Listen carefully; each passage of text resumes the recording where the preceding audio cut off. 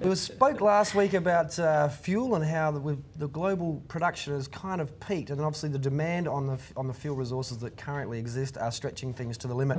With India and China, two of the world's largest population centres, now discovering the motor car and developing a ravenous appetite for these vehicles of propulsion. Where's all the fuel going to come from? To discuss this and more related issues, we have with us from the MTA CEO, Mr. Peter Fitzpatrick. Good morning, sir. Good morning. Enough of the old guests. Yeah, I know. Right on in there, trouble boy. Just because you got your smart suit on, you can't get cheeky. Quite flash, don't I? What about Anita? I was wondering if Anita was going to get some legal action from Cadbury. No, I think that's... I'm looking at that as Docker's purple.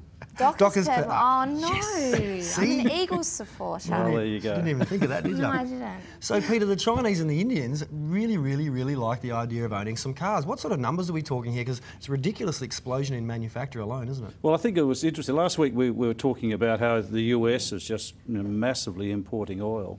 But there's the other side of the coin. So what you've really got here is the sort of two global petro cops sort of on the beat, namely China and the US, who are out for every drop of oil they can get.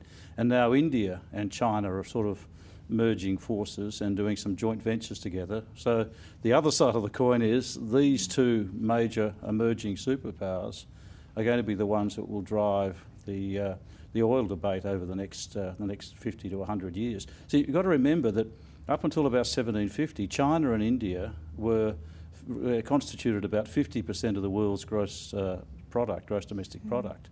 So it's only with the Europe and the Industrial Revolution where they got sort of squeezed out of that. Now, by the end of this century, they'll be back there again. So the demand for oil is going to be huge. At the moment, China imports about 45% of its oil. That's about 10 million barrels a day. You put that in perspective, a day. Where is that from, though? Well, Where are they getting it from? Well, that comes from a range of countries. It comes from Iran, Saudi Arabia. They've got oil treaties and oil agreements with places like Sudan, Kazakhstan, Burma, a lot of countries in Africa. They've signed up with oil treaties. So, and that 10 million barrels a day represents about 1/8 of the world's actual usage. So it's a fairly big... I imagine that percentage will be growing rapidly and will continue to do so. Well, you asked about manufacturing. You know, I think last year we talked about China manufacturing motor vehicles. When we sort of looked at China setting up its manufacturing, we thought by now they'd be manufacturing about 4 million vehicles a year.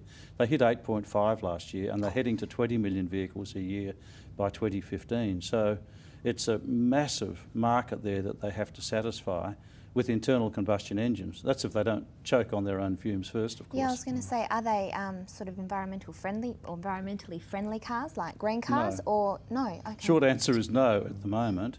And if there is going to be an electric car mass-produced, I think China's the one that's going to have to produce it, because to run the Olympics there in a few months' time, they're shutting down the whole of industry and taking over 1 million cars off the road around Beijing just so that they can breathe the air.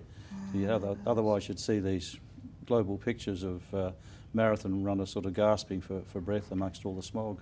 So, and I know the OPEC countries aren't necessarily front runners when it comes to efficient vehicles. I mean, when you're selling fuel, you haven't really got a vested interest. But that they seem to be the only global player with the power to maybe put some constraint on India and China. Yes. Yeah. Well, see, the other thing too, you've got to remember that that India is growing. India's about 15% of the world population, only 5% of the world's oil at the moment. But that's rapidly increasing. In fact, India is the largest and the fastest growing car market in the world. It's growing faster than China, but China's obviously got the sheer numbers. India's and where the tricky bits come is India and China have both linked up with Iran. So you've got Iran on the one side, and Iraq on the other.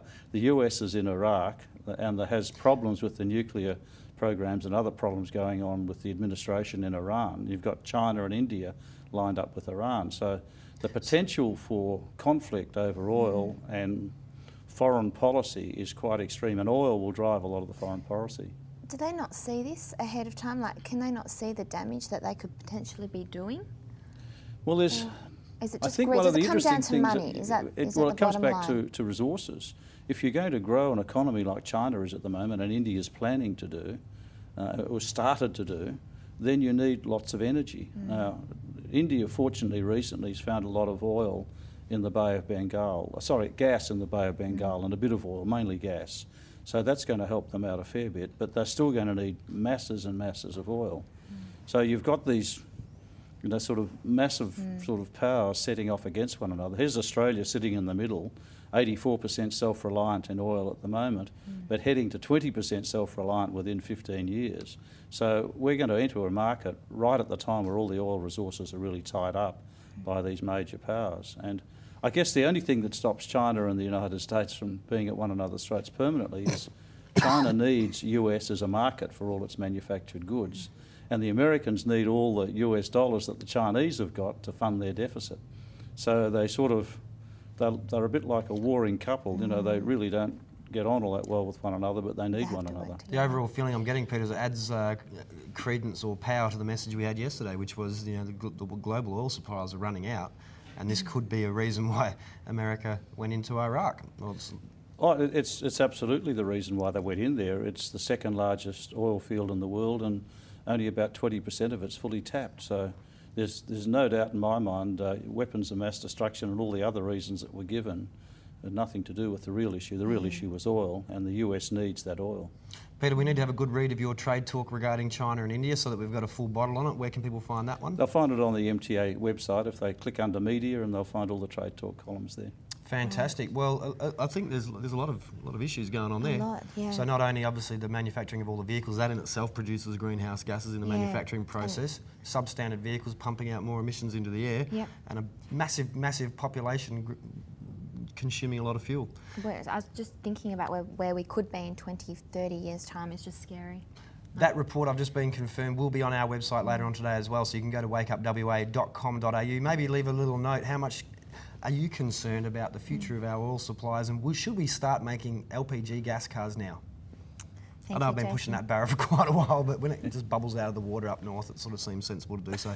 Pete, thanks for coming in and opening our eyes once again to what's going on in the world of motoring. My pleasure. I hope we're not too gloomy today, but I think we need a reality check on these things. And we are running out of oil, and it's going to be in great demand in the years ahead. Yeah, we do need to start thinking on a global scale, people. We need to go to a break. When we come back, Peter Holland's here. He's going to teach us how to do our job properly, hopefully. We'll see you after this short break here on Wake Up WA.